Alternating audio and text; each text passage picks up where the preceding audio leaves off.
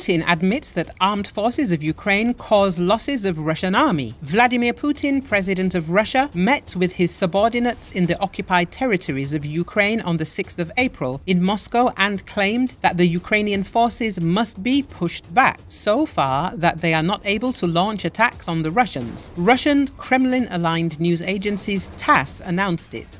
Putin met with Denis Pushilin, head of the so-called Donetsk People's Republic, and Leonid Pasishnik, head of the so-called Luhansk People's Republic. Talking to Pushilin, Putin claimed that the defense forces of Ukraine launched 300 projectiles on a single place on the 5th of April, allegedly not only injuring the Russian troops but also killing 14 captured Ukrainian soldiers. Our task is to push them as far as needed so that they are not able to cause us harm, Putin said. Putin also talked about the plans to build new areas of railway in the occupied territories of Ukraine that he calls new regions of Russia. Putin promised Balitsky to build much better hospitals on occupied territories of Ukraine than the already existing ones in administrative centers of those regions that Russia could not capture.